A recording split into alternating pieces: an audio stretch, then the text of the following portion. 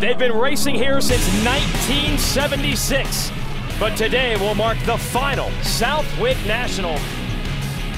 And it is going to be an historic event for many reasons. Of course, the fans in the New England area, the NESC, New England Sports Committee, has been hosting motocross races since 1958, again 76, the first time they ever raced at Southwick. But it's going away after today.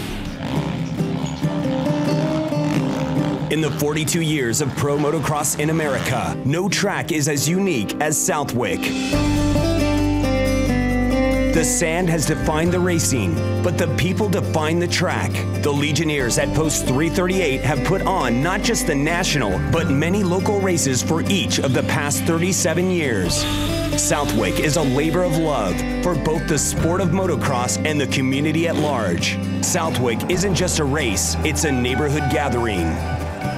This explains why all of the great riders to have come through the gates. No riders are created more warmly than the ones with local ties. Men like the great Doug Henry from nearby Oxford, Connecticut, who won here 3 times in the 90s. And of course, Chicopee, Massachusetts' John Dowd. The junkyard dog is immortalized on the track, not with a turn or obstacle in his name, but a doghouse bearing his famous moniker. Today, at the tender age of 47, Dowd, like the rest of the field, races Southwick for the final time in front of his people, his motocross family.